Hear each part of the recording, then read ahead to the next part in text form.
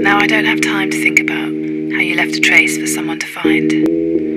I have no intention of worrying how the same thing might happen to me. If not the same thing, something all too similar happened to me already, and I start by accepting this.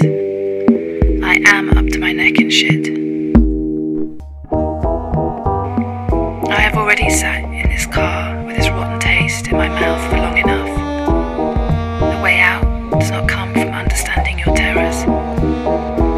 Anyway, you don't think about those things when you're so close to a break.